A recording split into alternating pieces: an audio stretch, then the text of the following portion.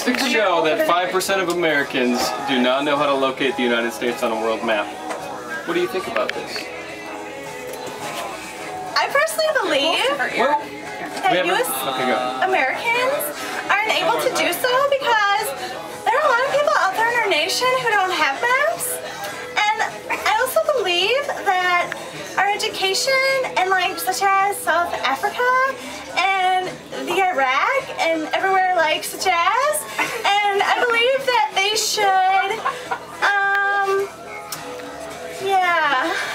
I believe, forgot the next part. That's so horrible. What's the next part? Our education. Oh, our education in the U.S. should help the U.S. or should help South Africa and the Iraq and other Asian countries so that we can help our children for the future.